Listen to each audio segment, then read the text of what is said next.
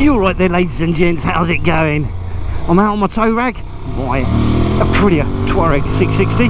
What a wonderful little beastie it is.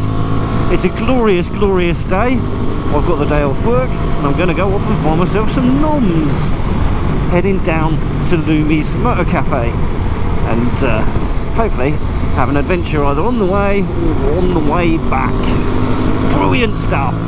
Keep that bud. Drop aside. Down. A little while ago I ordered new chain and sprocket kits for my Beta, so I'll be fitting that soon, and that will be meaning I'll be able to get out on that bike again as well, which will be awesome fun. I haven't really ridden it very much this year because of getting this little baby. Well, I very much love this little baby, but it's a bit of a chunk of lard.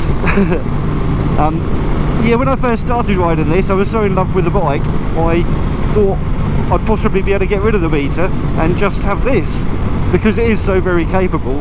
But I found out very quickly, or at least not as quickly as I probably should have done, that I am not a very good off-road rider. I'm average at mediocre, probably at best.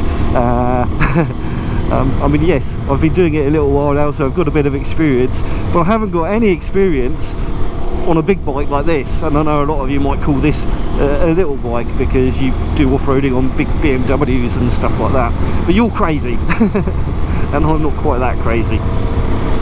So yes, this is a very big bike for me. I can barely touch the ground on it, and I will continue to green lane it, I very much will, but I've also got to build up my ability a little bit more before I think that I could potentially get rid of the enduro bike and just keep an adventure bike for shenanigans.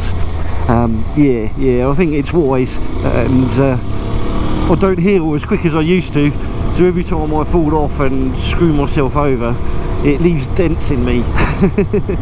So getting the Beta back on the road will be brilliant fun. And yeah, I've also, with the chain and sprocket kit I've got for it, changed the gearing, so it will be even worse on the road, as I've lowered the gear ratios a little bit to make it a bit perky, or a bit more perky rather. I seldom use the full power of the motorcycle because it starts going too fast too quickly on the green lanes, where we're not really supposed to be going hell for leather. I know they're technically a 60 mile an hour limit on most of them, but I think that's a tad irresponsible as someone that has to share the lanes with horses and dog walkers and all that sort of stuff. Now, I don't give a monkeys if I upset people that just get upset by us green lane users on motorcycles, because they just haven't got any tolerance for anyone doing things other than their own way they want to. But I do respect everyone else that respects us, and yeah.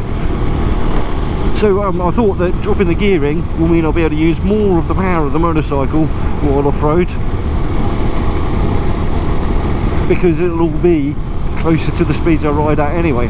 So I thought it made more sense. I've got a whole engine that I'm not using on that bike effectively with the way I've been riding it up until now. It will mean that I have to be a bit more meticulous on getting the bike serviced and stuff like that, but to be honest, I over-service it anyway. I change the oil and clean the filter way more often than the book says, pretty much. So yeah. Something I also got when I ordered the chain and sprockets kit was a motocross jersey for wearing over the top of my Nox summer armour. Yeah, and it's all groovy, baby. It's groovy. It's got custom logo on it, and yeah, it's kind of awesome. I'm really quite pleased with it. I'll show you some photos of that, and now.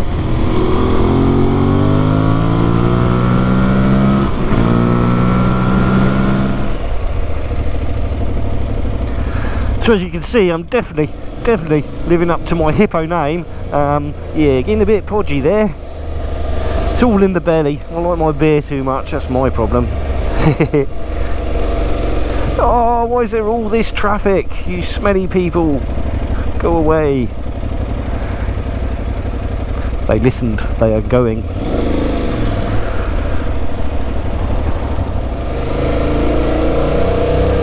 And we're a free range Hippo once more. Free! Earlier on I discovered off camera that this bike is so much better than me.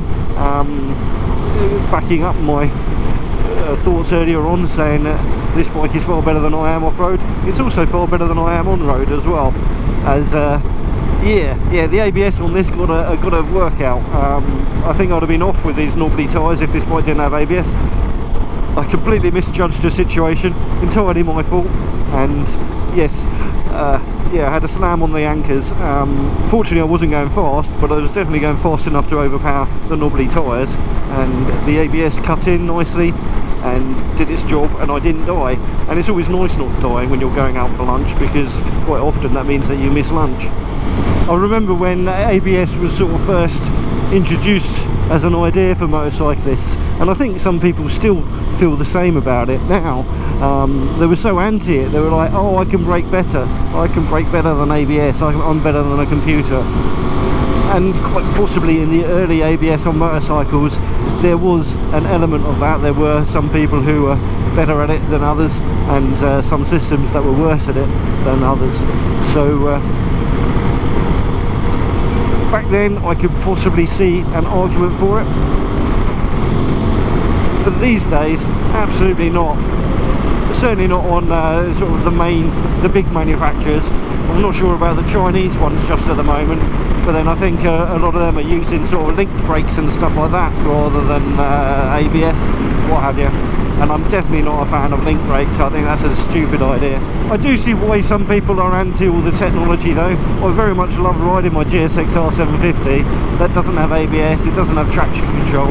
Okay, yeah, it's got 3 rider modes. I think you've got this full-on one, you've got a tamer one, and a rain mode or something like that. I don't know. To be honest, I've never used any of them other than the full power mode. The right wrist, as the meme goes, is my power mode, although they say that about their traction control, don't they?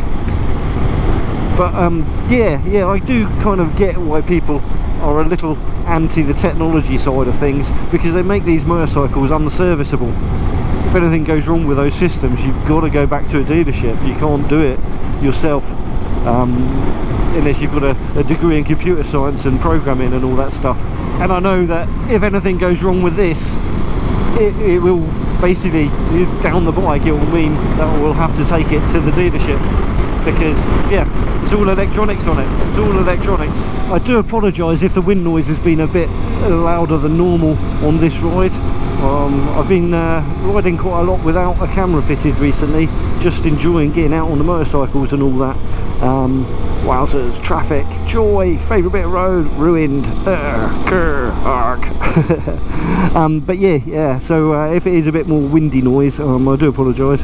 I'll work it out and get the microphone put back in the position it was in before. But yeah, it's what it is. Jesus, 20 miles an hour. Well done, cars, well done, lorries. You're good at this. What a beautiful, beautiful day. It's absolutely stunning. Oh, I love our summer. I'll never ever moan about it being too hot in this country, even when I feel like it sometimes is, because it so rarely is. It's a treat. You should enjoy it, relish it. It will be grey and miserable before you know it, and then you'll be whinging it's too cold, too wet, too miserable. So you've got to enjoy this sunshine. You've got to enjoy this sunshine while you can. Ooh, a tunnel. Absolutely pointless on this bike doing tunnel time at the moment, but that does remind me, I did get an email the other day on an update on an order for this motorcycle. I've ordered the Arrow full system for it. So yeah, I ordered it ages ago, and it was supposed to be here over a week ago, which obviously didn't happen, but they did send me a message saying that they are expecting it in soon. So I am very much looking forward to getting some noise on this bike. I love the induction noise of it, but I've kind of almost become desensitised to that now. And it is glorious at slow speeds, but you get so much wind noise once you're going a bit faster because of the fairing, that you can't really enjoy it quite so much. For you it might not be such an issue, you might be able to hear it well, but for me in the helmet it's quite a lot of wind noise. Loomies Moto Cafe, we are in you. Oh yeah, let's go find some foods.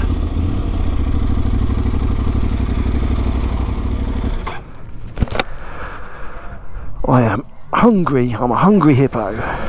Well, thank you, Loomies. That's one full belly and another reason why I'm not losing any weight. Alrighty, let's go exploring. Well, we'll say let's get all exploring. I'm going to get all exploring. Yeah, you're not. You've got to go and explore yourself. Go find your own adventures. Because, yeah, I think this video is probably long enough. It's long enough. I've bored you. I've taken you way too far out of your day. So, yes, I'm going to go off and play. I'm going to turn the cameras off and do my own thing for a little bit. I hope you've enjoyed this. If you've not done so already, click that subscribe button. If you like the video, give it a little thumbs up, and if you didn't, you can always give it a little thumbs down. I don't mind at all. It's all cool in the school. But please do drop in a comment. Very much love hearing from you. So anyway, I don't know if I'm going to be able to get past this car any time soon, so you ride safe, take care, and I shall catch you all in the next one. Bye bye for now. Oh yeah, I can pass it. Rubber side down. You know, you gotta keep that bike. Rubber side down.